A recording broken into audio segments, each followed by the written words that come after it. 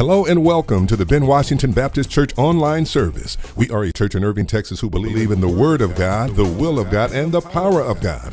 Our prayer is that something is said to enlighten you, empower you, and inspire you throughout your walk with the Lord. May God bless you abundantly. Gather outside the church. When you're going to survive, God has to step in your situation. My eyes into the hills from which come my help. I believe, brothers and sisters, that with this text today, we see God inviting you back. Now unto him who is able to keep us from falling and to present us without fault before his throne. Holy name. He's a rock, my sword and shield. He's a wheel in the middle of a wheel. I know he'll never let me down. He's just a jewel that I have found. Hallelujah, hallelujah, I come to praise his name. Hallelujah, hallelujah, I come to praise his name. Hallelujah, hallelujah, I come to praise his name. I come to praise his holy name. All right, all right, all right. Thank God for his grace. Thank God for his mercy.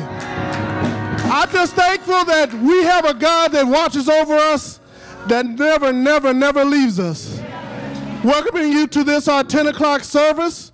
Good morning, Ben Washington. One more time, good morning, Ben Washington. I just haven't said that in a whole long time. I sure hope you forgive me. And I'll tell Reverend Collins I'll use my inside voice now. We're just grateful to God for another opportunity. We're going to have our scripture and then a prayer, and then we'll be led into our worship service by our praise team. Our scripture today will be the 71st number of the Psalms, Psalm 71. And it reads, "In thee, O Lord, do I put my trust. Let me never be put to confusion. Deliver me in thy righteousness and cause me to escape. Incline thy ear unto me and save me. Be thou my strong habitation, whereunto I may continually resort. Thou hast given commandment to save." Excuse me.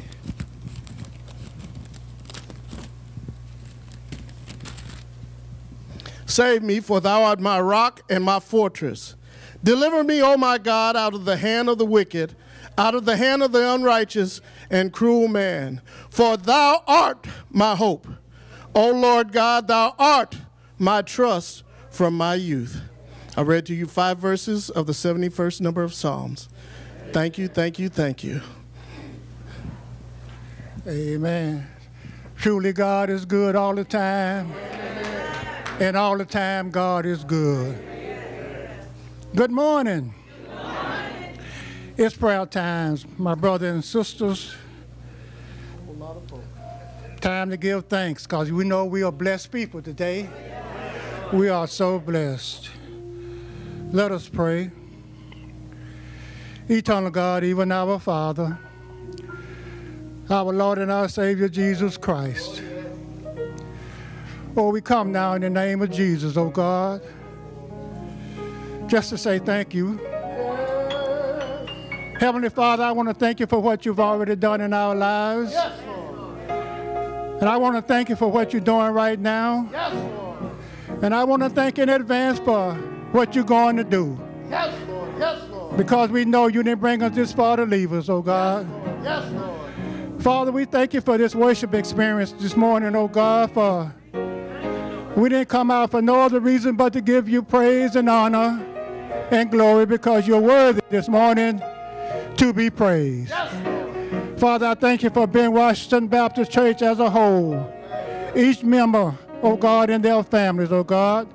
I want to thank you for our pastor and his family. Yes, Oh God, we just can't thank you enough because you just been so good to us. Far better than we could ever be to ourselves. Oh God, and while the blood is still running warm in our veins, we just want to say thank you. Thank you, God. Because we know we didn't have to be here, oh God. There's so many that already went on before us, oh God, but we know we serve a God who cares. And oh God, we just thank you again. I ask that you bless the sick and the shed in, oh God. All the bereaved families, oh God, that's represented, oh God. Oh God, we just love you, oh God, and we just can't get along without you down here on this earth. There's so much going on down here, oh God, but we just know we just keep the faith. Keep on believing, oh God, that you can do all things but fail. I thank you once again, oh God. This is my prayer in Jesus' name, and for his sake I pray. Everybody said amen and thank you, God. Oh, thank you, Jesus.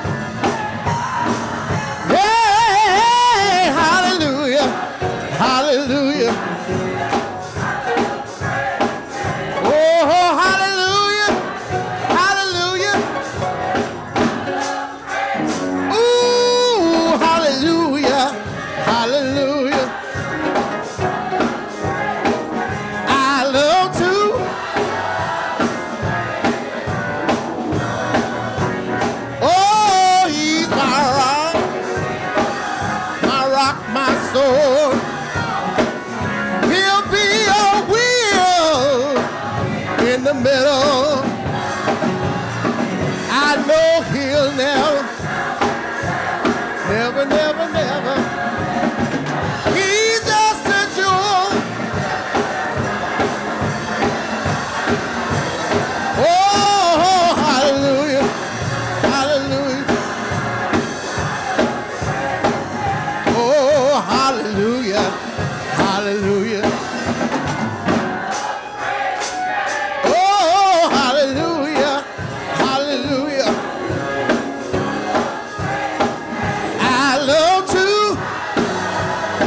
I love to pray. I love to pray. I love to pray. I love to praise His.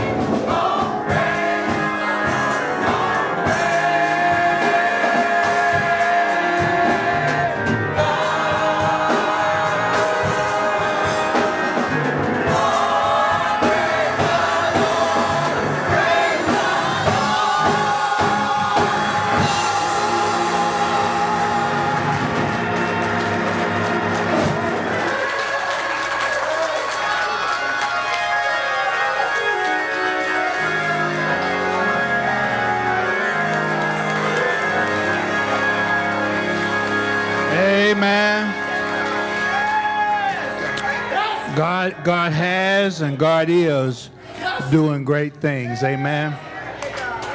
Thank you, God. Every day you wake up, that's a good thing. Amen. Thank you, God. Every time there's food on your table, that's a good thing. Every time you're able to walk, that's a good thing. To be in your right mind, that is a good thing. So God is and has and continues to do great things. Well, we are excited to be here today, and we just want to welcome all of our visitors. So if you are a visitor for the first time, if you would just raise your hand, first-time visitors, just raise your hand, and let's make sure we give them a visitor card. We got, amen. You got a visitor right here, right next to Brother Ivory on the second row. Let's make sure she gets a card. Amen. So we're asking our visitors just please fill out the card and give it back to us at the end of service. And we'd like to just send you an acknowledgement of your presence. And so we do appreciate each and every last one of you being here. We're going to have Sister Sneed come up and give a verbal announcement. Then Sister Lanita will have the video announcements right thereafter. Amen. Amen. Is there a bloom in the room? Our ladies in the conference, amen. Amen. What an awesome time we had on yesterday. Boy, I'm still on a natural high for that. And I just want to thank all the ladies who came. You look so beautiful. We learned so much. We felt so much. We grew so much.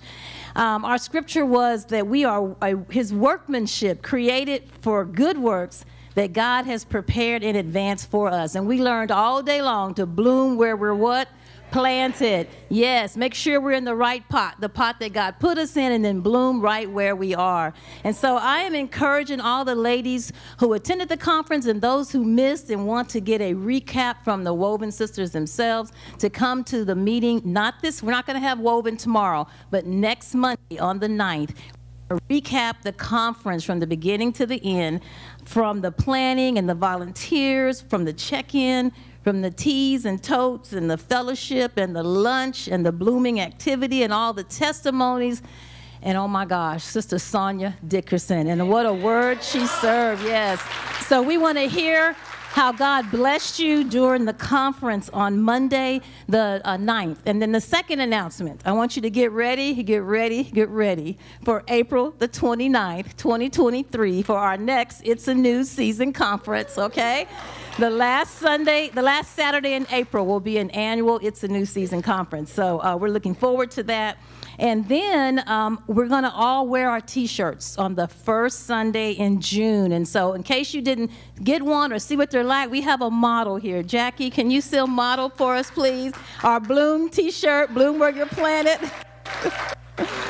And we'll fit in right with the white everybody else is wearing on the first Sunday in June. So ladies, wear your shirts. We have a few extra. So if you want one, you can contact Sister Lily, who will hook you up with a shirt. Amen. So ladies, thank you. And again, and special thanks to Deacon Raphael and Brother Ed for doing all the audio and the mics. And to a couple of ladies who sung in the praise team, Gwen Armstrong and Tanya Johnson. Sister Sergeant Tawana was our worship leader, and she did a magnificent job. So thank you again. And I think I've said all the scribbles on this card. Amen. All right. God bless you. Thank you, Sister. Don't forget parents. When you please 7 p.m. at the same Hello, time. good morning, Ben Washington brothers and sisters. Today is Unity Sunday. Yay! I'm Minister Tim White along with Lanita Johnson, and we've got your news, information, reminders, and whatever else you need to know about BWBC. Hey, girl. Hey, and good morning to my BWBC family. Happy birthday to those who are celebrating in the month of May. And of course, it is Chocolate Parfait Day. Hey, I don't like chocolate. I'll go with that. I like chocolate. Love chocolate. I don't know about the parfaits. Don't like chocolate. All right, on Mondays, Kingdom Man Ministry. You are meeting 7 p.m. on Zoom. All the men of the church, you are invited to join them 7 p.m. on Zoom. And ladies, for this Monday only, Our meeting is postponed until next Monday, May 9th. Please join us as we meet and catch up for all the ladies' news. And on Tuesday evening, we have the Mass Sanctuary Choir rehearsal with Jace, Minister Collins, Kevon, the whole crew. This is one choir rehearsal with everyone because for the month of May, we're all meeting together. And one important day during the week is Wednesday, noonday Bible study in person in our sanctuary. Midweek evening Bible study, that's Wednesday also, just sounds different, but that's Wednesday evening at 7 p.m. on Zoom in the comfort of your home and on your devices. Yes, and don't forget parents. Youth Power Hour is at 7 p.m. with Reverend Sutton and Sister Tia. This month, I think we started last month, we started a new series called I Am. Please don't miss it. And parents, you're welcome to join us too. Okay, let's skip by Thursday, Friday, Saturday, and let's go straight to Sunday. Sunday is my favorite day of the week. This month is Unity service. Today, in fact, we have our communion service as well. But for the rest of the month, we will meet at 10 a.m. and Sunday school is at 8:45 a.m. Please, please, please join us. Sunday school is via Zoom. Church service is in person or on Zoom. However you want to do it, get here with us and bring a friend. And now, church announcements continue. Yes, May. Our Sister Speaks Book Club will not meet in May. We will join us in June. If you need any other information, please contact Sister Rosalind Gates for all the details. I mentioned we had reminders, so let's remind them of the scholarship ministry. The scholarship ministry, our BWBC scholarship applications are open and they are due no later than May 15th. If you need any other information, Sister Sherry Sutton has all that you need. Be sure to contact her if you are a high school senior or if you are in college. And this next Wednesday coming up, what about that? I know, May 4th from 6 to 9 p.m., Mothers It's Your Day over at Georgia Farrell. This event is closed, it's full, registration is no longer being taken, but we wanted to remind you, if you did register, please, if you cannot attend, let us know because it's full and other people are waiting for your slot if you can't make it. So it's a free event, join us over there. May 8th? May 8th, youth and parents of youth. If you can help us out with the Mother's Day presentation, let Sister Tia or Reverend Sutton know today after service. There used to be a time when we would say, a mind is a terrible thing to waste. Haven't heard it in a long time. I know. But I want to remind you on May 22nd, the Education Recognition Day is going to take place. We'll recognize our high school and college graduates. Please contact Sister Tia, or if you need more information, or if you need help with your scholarship application, presentation, or other items. Yes, very important day. And new members, welcome. We would like to be the first, last, and always just welcome you to our BWBC family. Your next orientation is next Sunday, right before our service. So at 9 o'clock, see Sister Rosalind Walker or our church administrator, Sister Dunnan, for all the information and to get you acclimated into our BWBC family. Hot, hot, hot. Hot, hot, hot off the press. I'm so excited. We are having VBS this year. I just want to give you this date. Go into your calendar, open your phones, your old Blackberries, whatever you got. But put this date in there, July 27th, 28th, and 29th. We are having VBS. I know, everybody's smiling. And so you're gonna have some information just about every week on VBS. Right now, if you would like to teach, see Sister Tanya Johnson. VBS is coming, guys. I'm so excited. We haven't had it in 2 years. Anyway. That's Vacation Bible Schooling for those of you who may be new to what VBS might be. Vacation Bible School. Yes. And then the special date, the wedding ceremony of Jesse Brooks and our very own Sister Vicki Garrett is July 2nd, 2 p.m. You all are invited. Just please note that the reception is by invitation only, but the ceremony is going to be right here at BWBC. Ministry leaders, please send your announcement via our website or email. This is my favorite part. Email or our website to church administrator. Each week we need it by noon, 12 noon on Tuesdays. And if you want to connect with BWBC, you can go to our website at bwbcirving.com. We are on Facebook live at BWBC, and you can find us on YouTube at bwbcirving.com. And don't forget to subscribe. And those have been our announcements for this week. Pastor Sneed, Minister White, my BWBC family, don't forget to govern yourselves accordingly. Thank you. Amen. I want to thank Sister Lanita and Minister White for doing a great job with our announcements. If you recall, the pandemic hit in March, and shortly before the pandemic hit, we had established a deacon family ministry plan. And so that every member of the church would know who that deacon was. Every deacon should know who their members are. That's assigned to them by Alpha, and then give them a chance to interact if there's ever need, because sometimes the pastor may not be available, Minister Sutton may not be available. But Sister Ann Michael sent me a lovely email one day, and I just had to ask her to just share with the church what she shared with me about the impact of her deacon and deaconess had on them during the pandemic. So Ann Michael, you come on up. Good morning, church family. It is such a pleasure to be here this morning, feeling a whole lot better than I did yesterday. So God is good. Well, my deacon family assigned to me is Deacon Ron Williams and Sister Deaconess Marguerite Williams. And I say that they have saved my life. And I mean that literally, because of everything that had happened to me and my family during the pandemic. I joined Ben Washington right before the pandemic. And so I thank God that Pastor Sneed listened to the voice of God when he asked him to put that deacon ministry together, because it was right on time. And when we were closed off to being able to see one another, he gave us some support that I didn't even know was going to be as great as it was. So first of all, I thank Pastor Sneed for listening to God, and then that he listened, that the deacons and their wives listened to the voice of God sent through Pastor Sneed. So I'm telling you, this is an anointed church. This is an anointed church, and it's a blessing for all of us to be members here.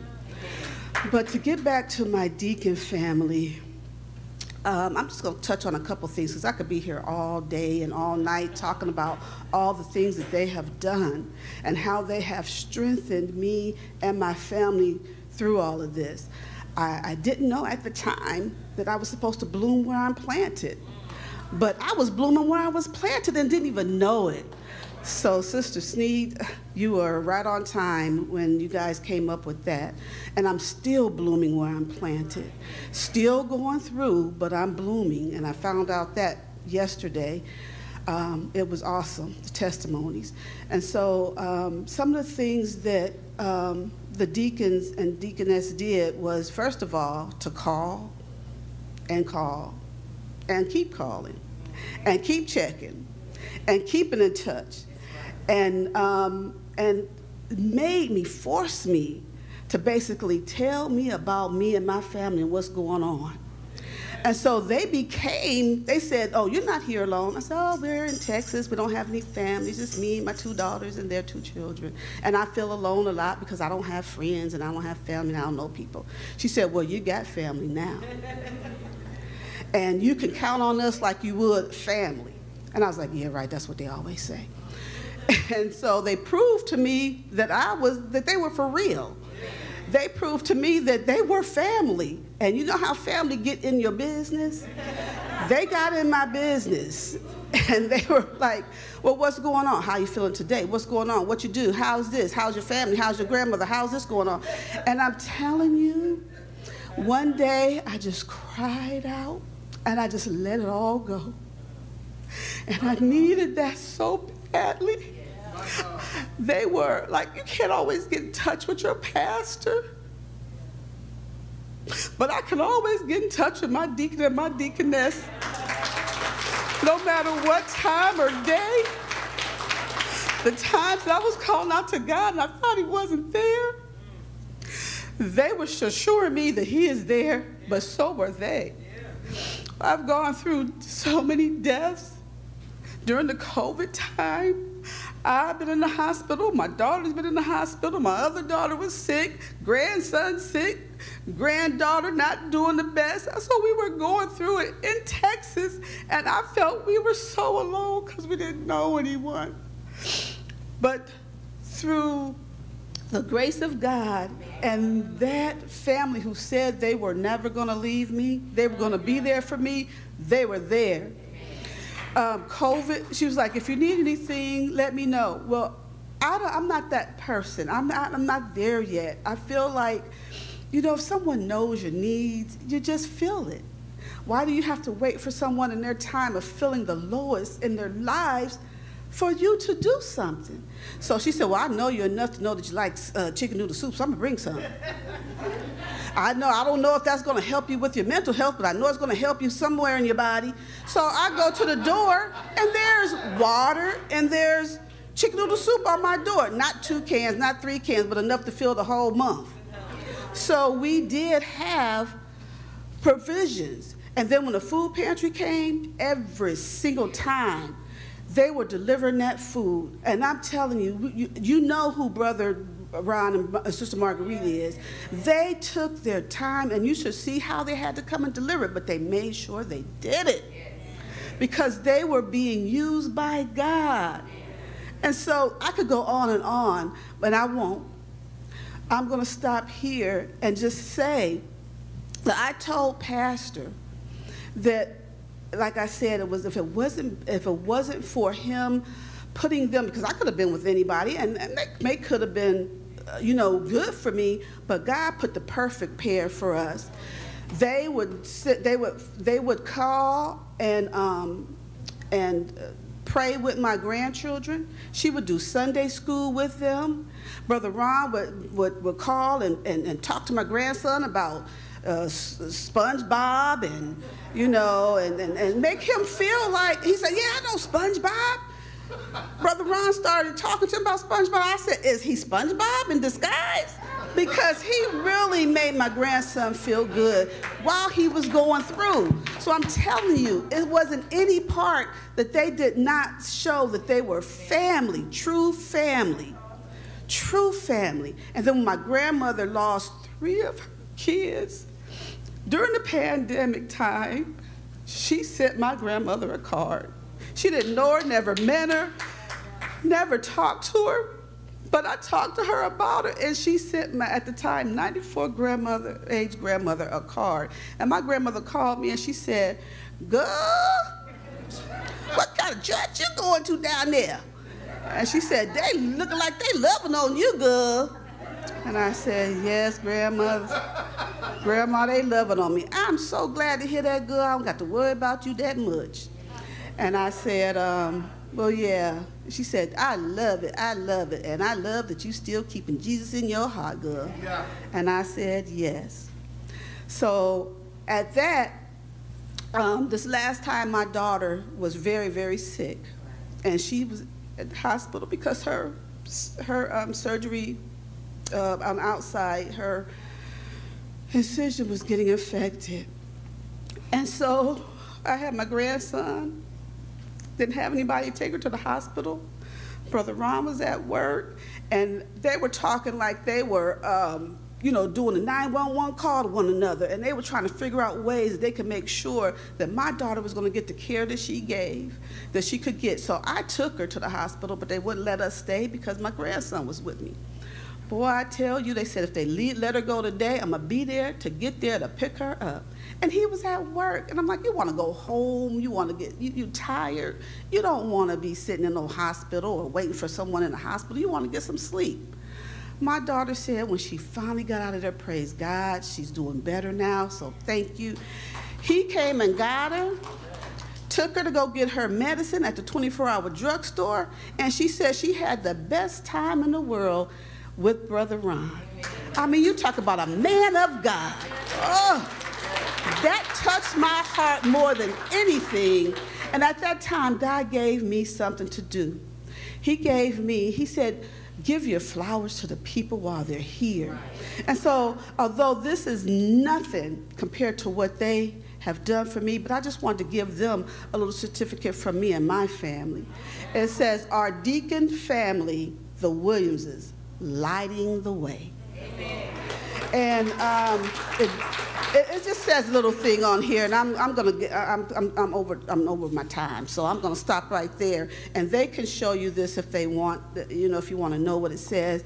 But I just thank you for giving me the time to talk to you, to tell you how wonderful this church has been, and how great I feel, and how I can't even say the words. But I just thank you all for just loving on me.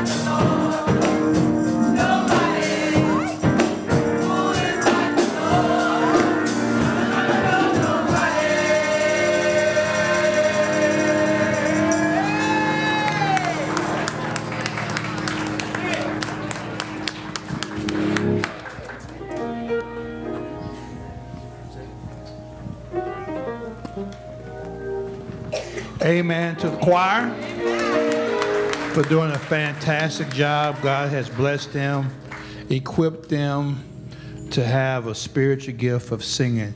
You know, if all of us had our way, when God was passing out gifts, we would want the gift that we want, right? Well, the gift I actually wanted to have, I didn't have. I don't have, and I really won't get it till the other side. But I wanted to have the gift of singing, and I don't have that gift. But I do love it when I can hear people who can sing for the Lord. Amen? Now, I want to be brief this morning on purpose. I want you to take the word today and go through it and take good notes. I want to just share with you what God has put on my heart. It's found in Ephesians chapter 4. And you'll have some other scriptures. Ephesians chapter 4, beginning with verse number 26. Ephesians 4, verse 26. I'm just going to read 2 verses. Be angry and do not sin.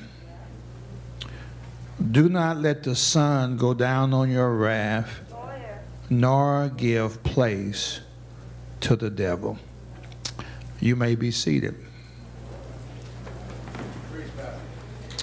I want to talk about, and this month, the month of May, is Mental Health Awareness Month. You know, in the African American churches, there seems to be a taboo on certain topics. We tend to stay away from those topics. And yet there's a need, there's a vacuum when there's not a voice being said to address the very things that are going on in the lives of a congregation. And so God put on my heart to really address, even though it's First Sunday, to address the mental health. And I don't know if there's anybody in the room who want to admit it, but sometimes our health needs to be checked on. And we need to not shy away from saying, hey, I have a problem. I need some help. And studying for this, you know, this is one of those, it hits you right between the eyes kind of thing. So I'm going to be actually saying some stuff that actually hits me but helps me. So God bless us. But anyway, 2 Corinthians chapter 10 tells us that there are strongholds that are in the lives of people. And even if you are a Christian, you've been born again, you can actually be overtaken by a stronghold. Can I just be truthful today? There are strongholds. There are things that are holding you down that you know is causing you not to be your best self. And so you need to acknowledge that there's a stronghold that I'm dealing with and I need some help. Jesus said in St. John chapter 10, he says, the thief comes but to steal, to kill, and destroy. That's what Satan does. He comes to steal, he comes to kill, he comes to destroy. Now, you don't have to even be spiritual to recognize this, Brother Curry, that there are, our world seems to be angry right now. People talk angry, they act angry, they give visible signs of anger. They go to school angry. They come home angry. They're in the shopping mall angry. You see Karens all across YouTube being angry. You see people marching the streets because they're angry. You see people driving on the freeway having road rage and they're angry and over little things.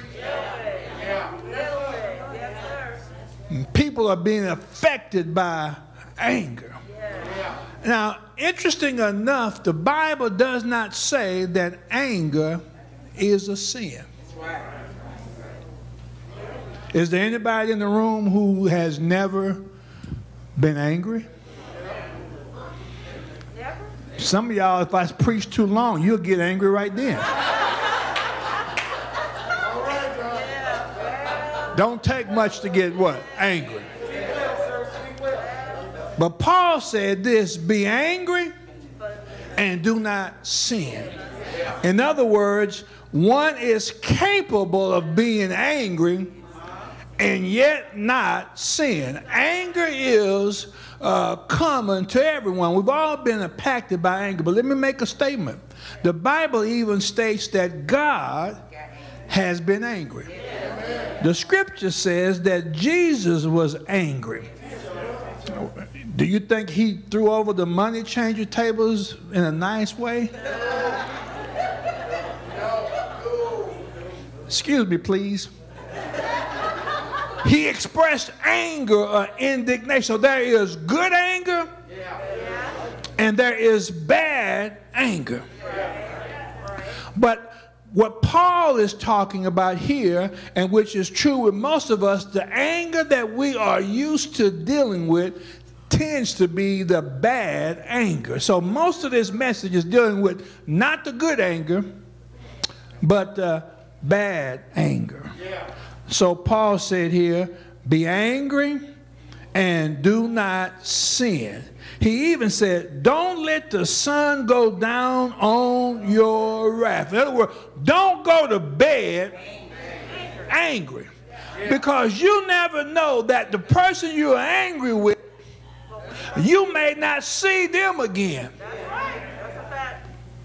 In other words, if you have anger in your heart, get it settled before you close your eyes that night. Get it settled, get it right. But y'all know, and I have to be honest, you know, my wife and I have been married 41 years. And on occasion or two, she's been angry.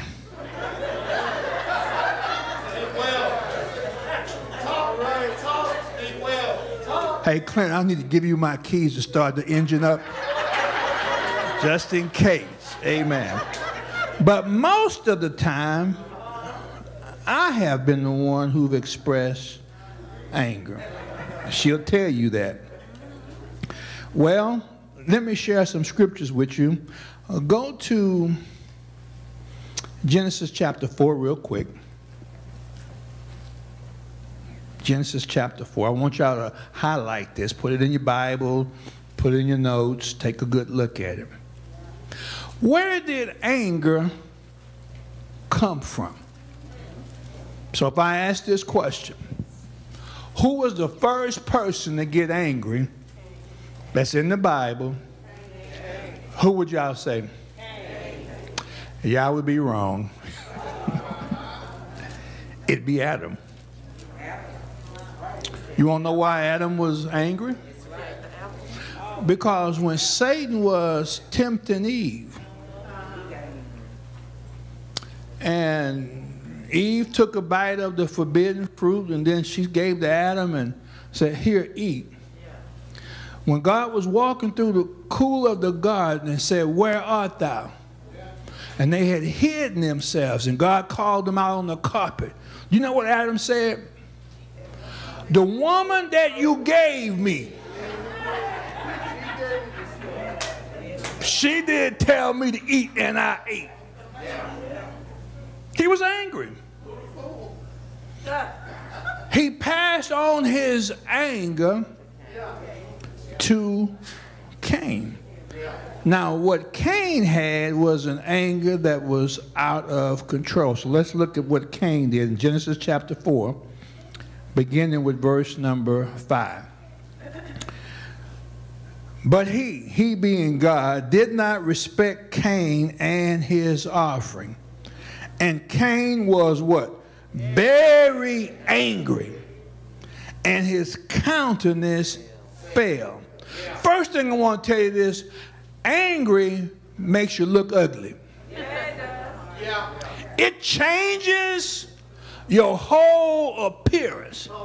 Have you ever seen anybody that look good while they're angry?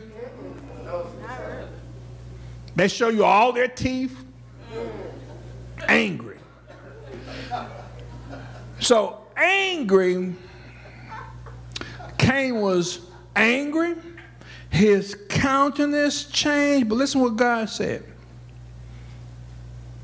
So the Lord said to Cain, why are you angry?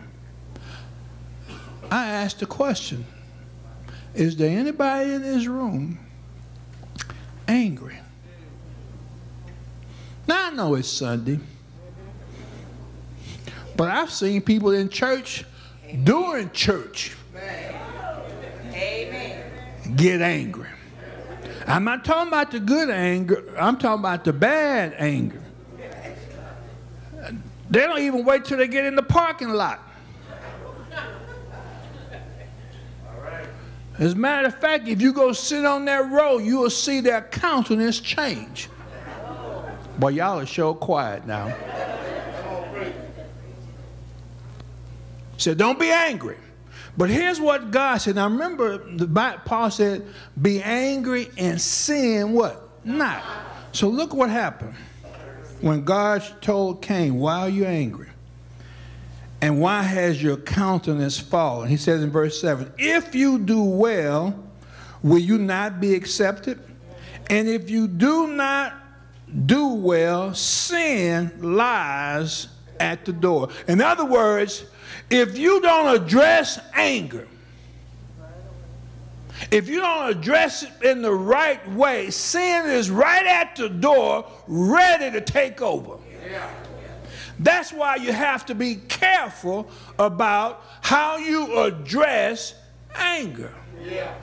Because if you don't do it in the right way, sin is that close. I have two dogs. Every time the doorbell rings, they'll run up to the doorbell and they'll start barking, and I have to shoot, get away. I have to open the door because they're ready to get right out the door. Well, that's the way anger is. They're ready to get outside. They're ready to unveil itself. And isn't it true? You can still be in your bed first thing in the morning before your feet hit the floor. You can find a reason to be angry. You can look over and say, he's still here? She's still here?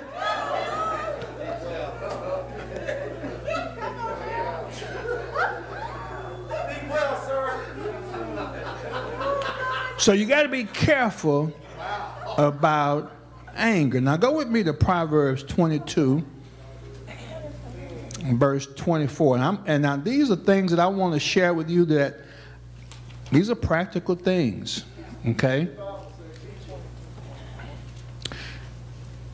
Proverbs 22, and I'm reading out of a different translation. I'm going to read the one out of the New King James, but I'm going to read the one that I like out of another version. But New King James Version, Proverbs 22:24 says, make no friendship with an angry man. Amen.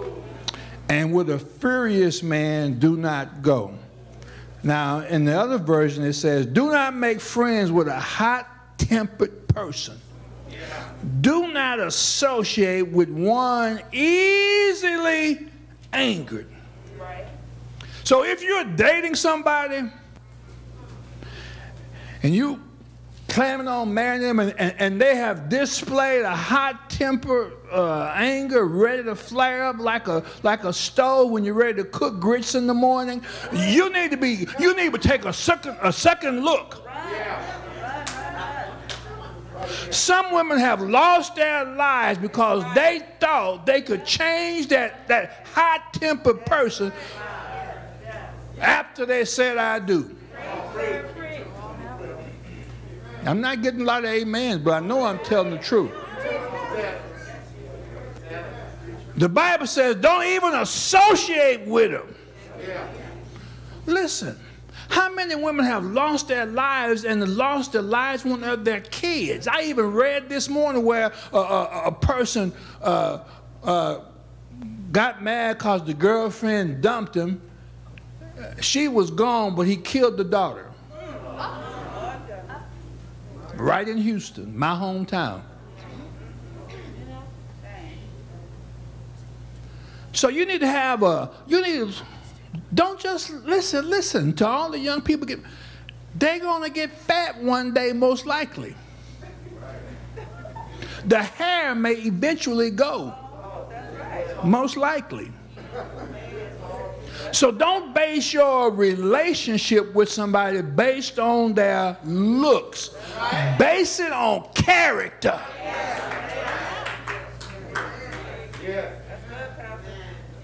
And don't just think because they go with you to church on Sunday while they're dating that they're going to continue. They already have to be going before you met them. Boy. Just telling the truth to somebody today. Well, let me give you some more scriptures. Go to, I'm going to stay in Proverbs for a little bit. Proverbs 14. Just turn over to Proverbs 14 real quick.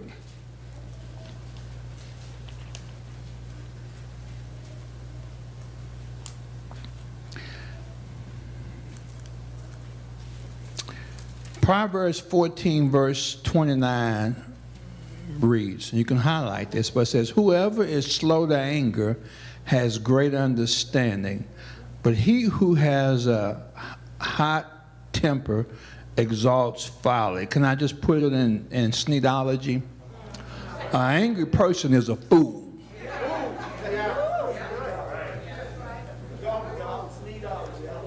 Hot temper. Fool. Meal not right. Fool. Be careful. Who you hitch your wagon to. There are a lot of fools in the world. Crazy people. And some of them say that they know the Lord.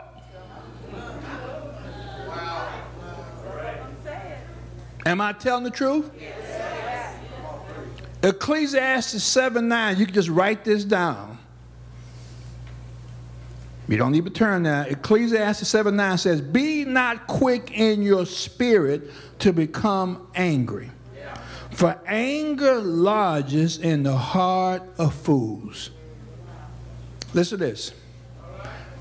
Some people are angry because they have unresolved issues. Maybe you were hurt by somebody.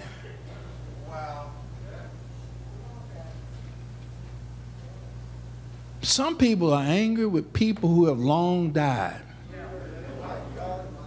It can't be resolved. But you're allowing that anger to stay in your heart.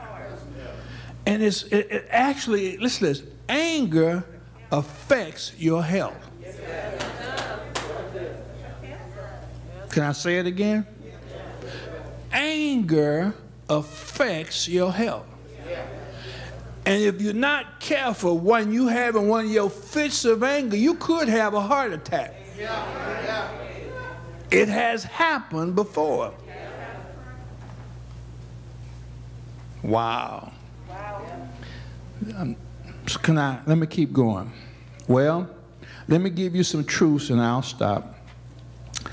Proverbs 15:1 says, a soft answer turns away wrath. You know, sometimes I wanted to get into a good argument with my wife, and you know what she would do? She would just speak softly.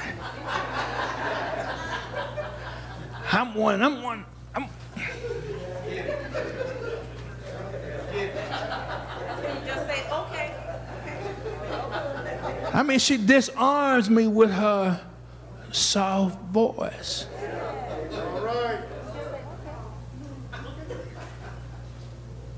You don't want to argue by yourself. And then she has a way of doing this, which I just love. She said, I'm not going to let the devil use you.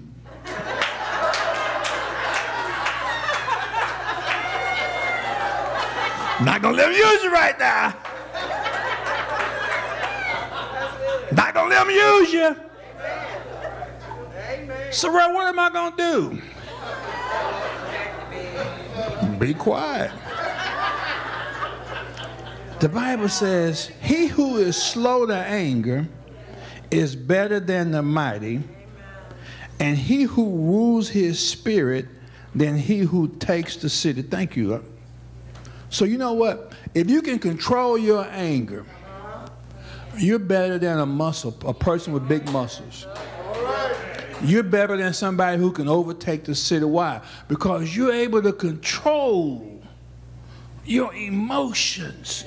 And can I say there's such a thing called displaced anger. Now I've studied this. So let me tell you what displaced anger is. You mad at what took place at work, and you couldn't say anything back because you wanted to keep your job.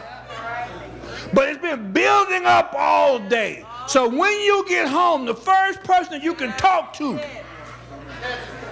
you let them have it. And they hadn't even done anything to deserve it. That's called displaced anger.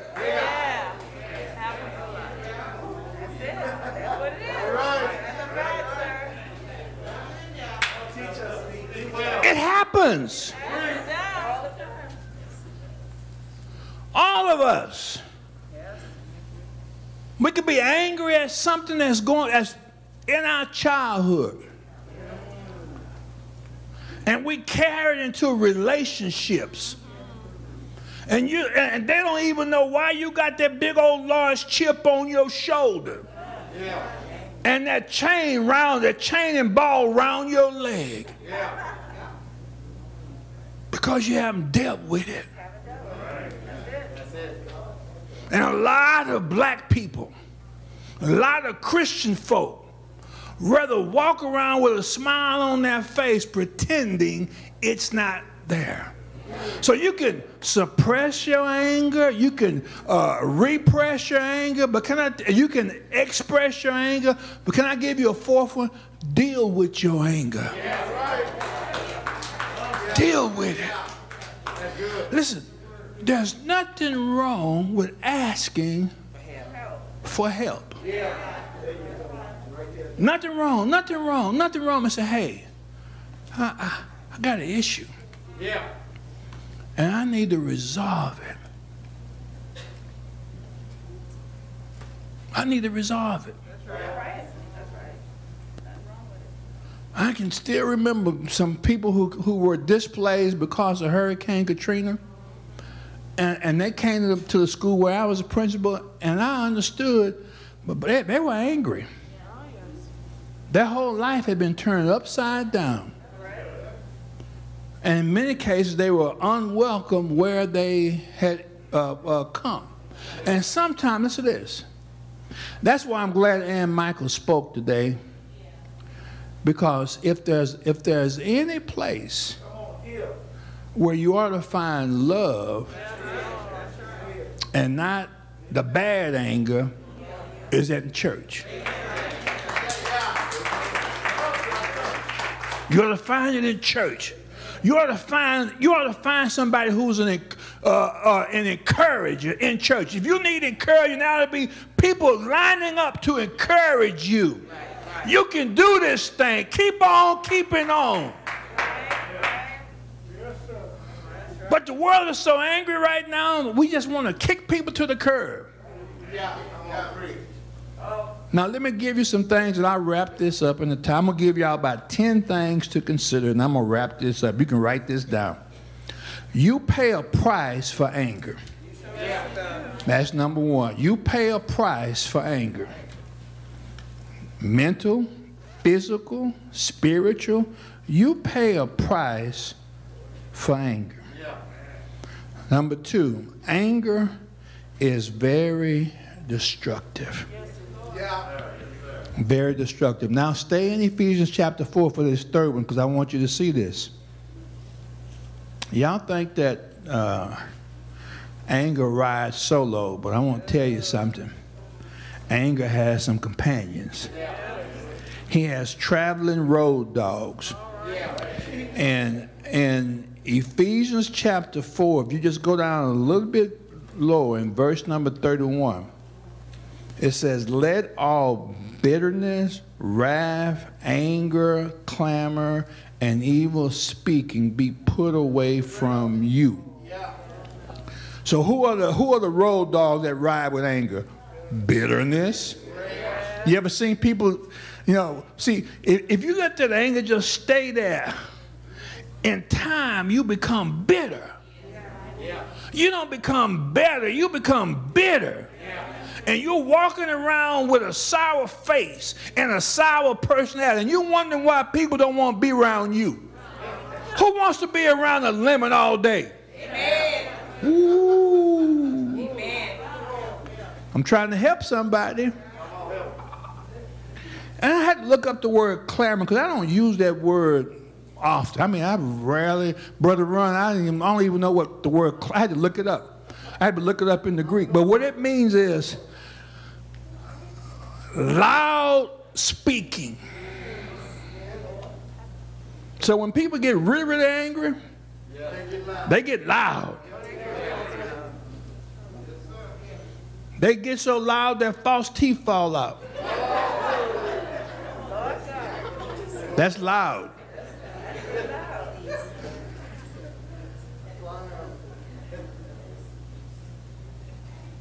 So, number 4, anger is a trait that can be passed on.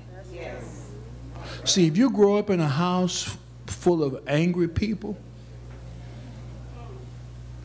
you'll learn to be angry. And you'll think that's normal. You think if mom and dad are fighting all the time, you think that's normal. Cussing each other out. Wow. Number 5, anger is unhealthy. Believe it or not, it affects the internal organs. Now, if you're a believer, you ought to be too blessed to be stressed.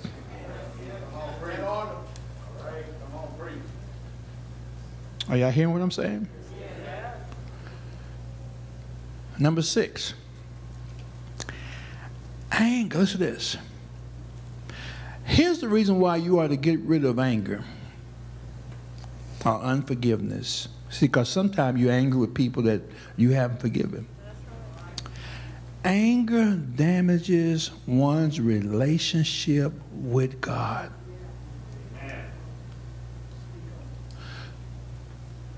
See, if you're harboring anger at somebody and you're not willing to show forgiveness to them, do you think God is cool with that? Because you're going to run up to him and say, Lord, forgive me. And he done watched how you have been unforgiven. And can I just drop a pen right here and say, forgiveness is never earned. Forgiveness is never earned.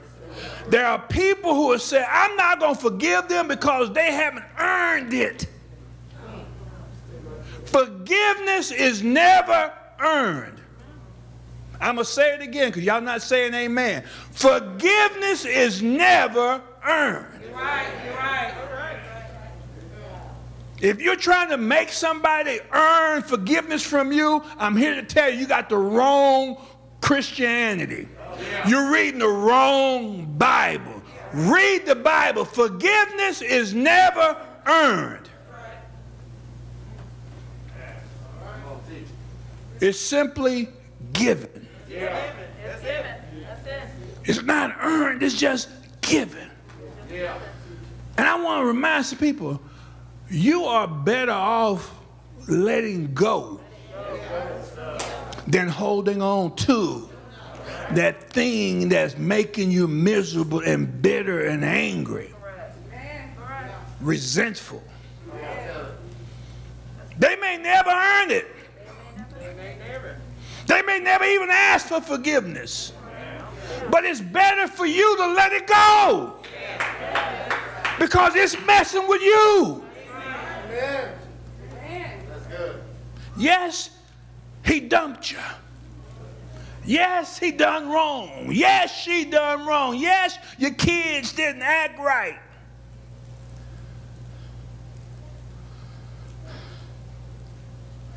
But don't drown in anger. So I share this real quick. Does anybody know one of the leading causes of death of an eagle? You think it's somebody shooting them out the sky? I was shocked. Patricia Washington, one of the leading causes of death of an eagle is by drowning.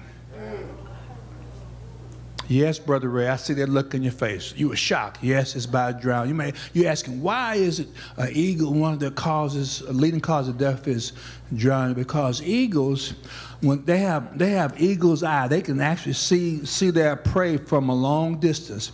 And an eagle will look above a lake or a river. They'll see a fish from a distance. They'll swoop down in the water to grab the fish, but sometimes they'll grab a fish, Sister Taylor, that's heavier, bigger than what they thought.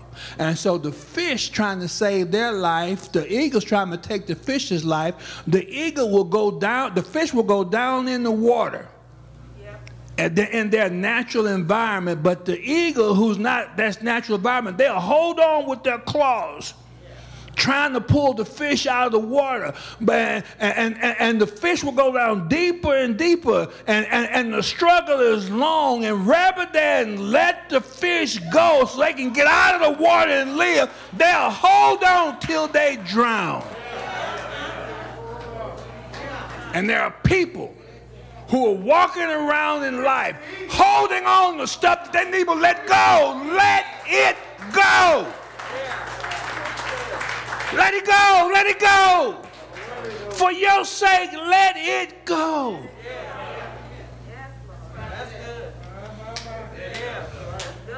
Your relationship with God should be number one, number uno. Don't let somebody else damage your relationship with God. I heard this, so this is not Sneed speaking. But one of the reasons why we need to let things go is, number one, God is a just judge, and we're not the judge. What do I mean by that, Sister Gwen? Somebody, and this is probably where the church really gets involved with this, Brother McQuarrie. Sometimes somebody's done something, not to us, but we act like it's to us, and we become the judge and the jury.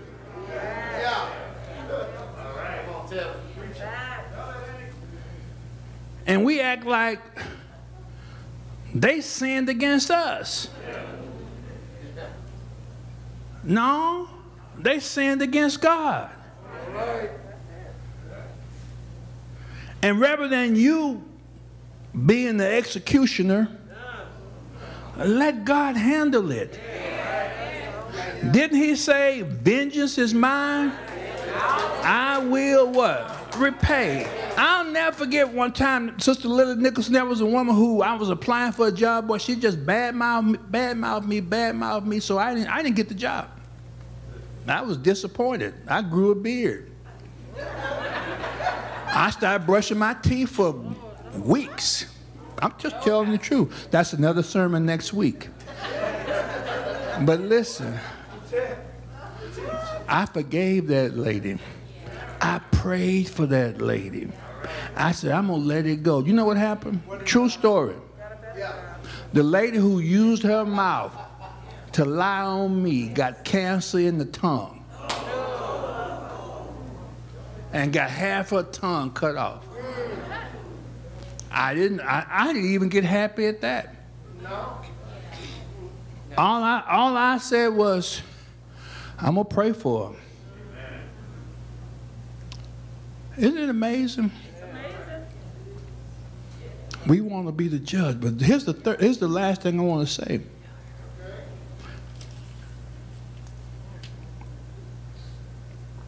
All of us have sinned. All of us have done wrong.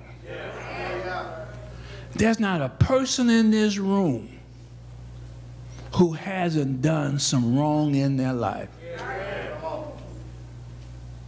And we need it. We wanted it. We desired it. We needed forgiveness. And the best example of someone who was mistreated and yet demonstrated love in the midst of everything is Jesus. As he was hanging on the cross, rejected and despised by men, acquainted with grief, while hanging on the cross, and his mother was there, and John the apostle was there. Jesus had enough love and compassion for those who had mistreated him to say, Father, forgive them. For they know not what they're doing.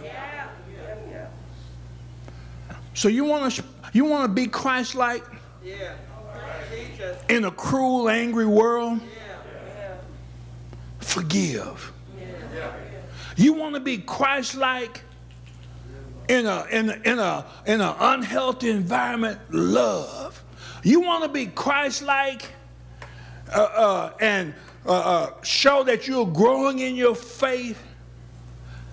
Learn how to control that thing, that bad anger. Now, have I said anything today that you can't do? Learn from.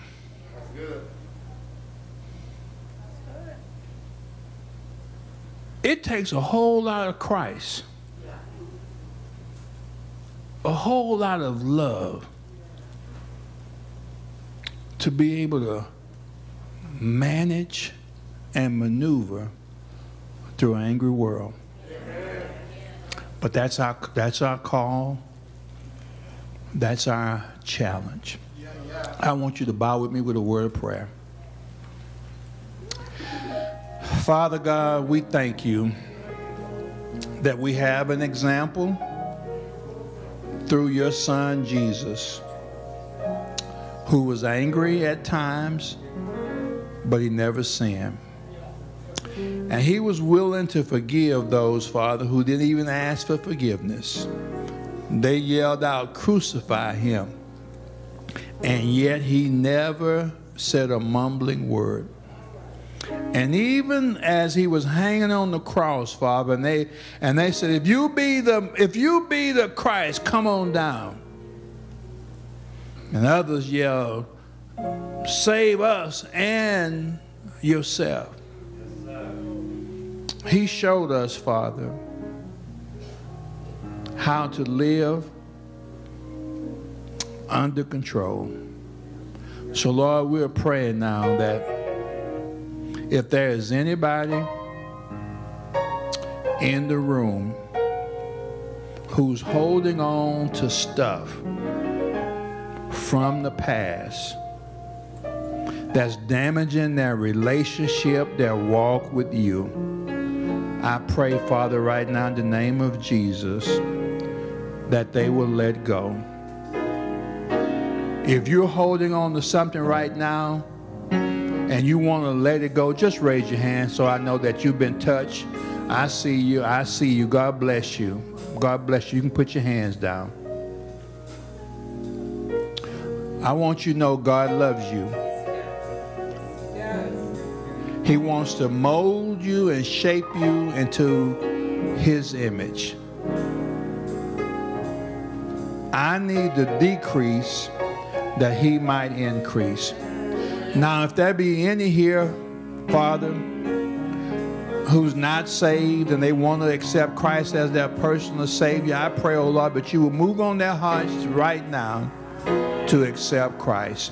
And if there be any, Father, here who's looking for a church home but don't have a church home, but they desire a church home, Father, where they can be taught the Word of God and can grow in their faith. They want to be surrounded by a loving church, caring deacons, an understanding preacher, pastor, loving youth workers, loving adult workers. If they feel that this is the place where you have called them to blossom where they're planted, I pray, Lord, that you'll move on their hearts to make that decision. In Jesus' name, amen.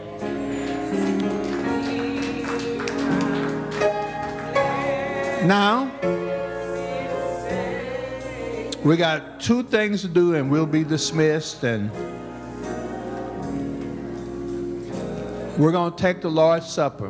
And you say, we just took the Lord's Supper on Resurrection Sunday. That's true. But the Bible says, as often as you do this, you do show forth my death until I come again. So we're going to take it again. Now remember, you can't take this in what? Anger. That's why the Bible says, let a man examine himself.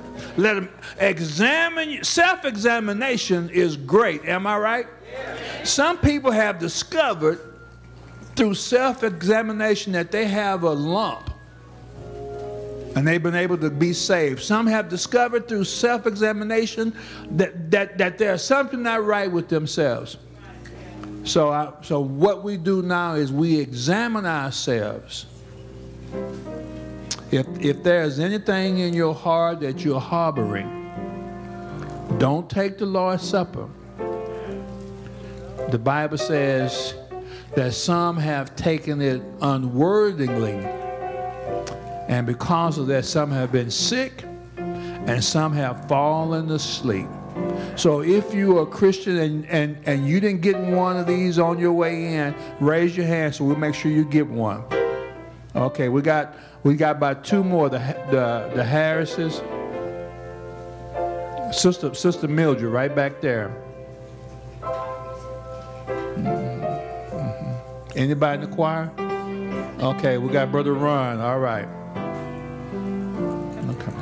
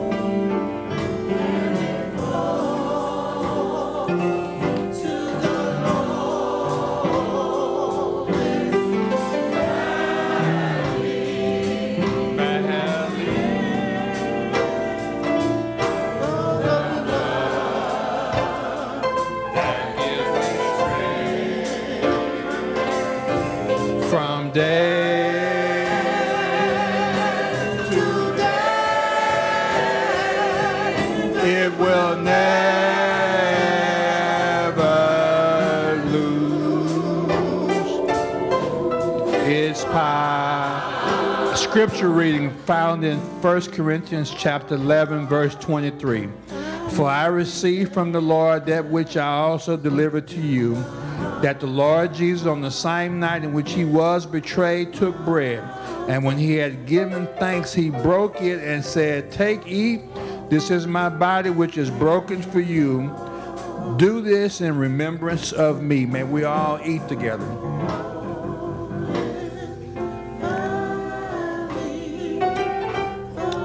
In the same manner, he also took the cup after supper, saying, this cup is the new covenant in my blood. This do as often as you drink in remembrance of me.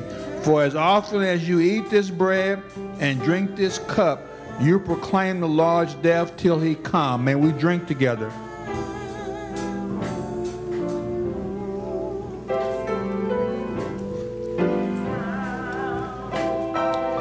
Amen, amen, amen. Now, Some of the visitors came in after the visitors card. And I want to thank our visitors, Sister Jackie. Thank you for inviting your friends to come. Thank you every visitor who's here today. I'm also excited to announce that Sister K. Miles has agreed to be the head of the deaconess ministry. And so she'll be contacting you all for the month of June. Amen. So y'all have, now, don't forget, the whole month of May is what? 10 o'clock services. So next Sunday, don't come at 11, come at 10. Amen. So all of the month of May, we're going to be celebrating Unity Month. Even the President Biden said last night at the White House dinner that the pandemic is just about over. It's not totally over. Some of y'all are asking, how long are we going to be wearing masks in church? Well, we're going to at least wear them all the way through the month of May, okay? And I have an orange one. My wife has gotten so really, really decorative, she bought me an orange mask. Amen. So at least through the month of May, amen. And after that, we'll look and we'll probably do what others have done. We'll remove it and make it optional, okay? But since we're doing unity and everybody's in here, I think it's wise at least through the month of May, amen. Now, if you'll stand as we get ready to leave. The last act of service that we do during our morning worship service is we prepare to give. Amen. We give our tithes, we give our offerings, and you can also give online, as some have done. And if you want to designate some of your extra funds to help the different ministries, the food pantry ministry, you can help. Now we got another ministry that's online. Brother McWhorter told me it's called the Living Bread Ministry. What is the Living Bread Ministry? You may be asking. And Sister Sneed, we need to give $100 because I said I would. The Living Bread Ministry allows us to be able to, for a lot of our people who come to noon Bible study, they come at noon on Wednesdays. And sometimes we have people who come on that lunch break. Brother McWhorter comes on his lunch break. Brother Rufus came on his lunch break. He brought a friend. And so what we do is we try to give people at least a good little snack, sandwich, meal. And I want to thank Brother Bradford for being the one. And he cooks good food. Yes, he does. Amen. That's why I'm gonna have to pay my way to Hawaii this year, because I haven't kept my end of the bargain. But Brother Bradford, thank you. That's $6,000 you owe me. No, I'm just kidding. I'm just kidding. I'm kidding. Now we want to pray for the offering as you leave, and then we're gonna give the benediction. Father God, we thank you now for the opportunity to give our tithes and our offerings and our special offerings, Father God, to help carry on the ministry that we have at this place. Bless the gifts as well as the givers. May all that we bring in, Father, be used for the ongoing of your kingdom work. You said in your word you love a cheerful giver. So, Father, let us give cheerfully, not grudgingly, nor even out of necessity. And we pray this now in Jesus' name. Repeat after me. This is going to be real easy. Be angry, and sin not. You are excused. Thank you for listening to the Ben Washington Baptist Church online Sunday service. We pray that you have been blessed.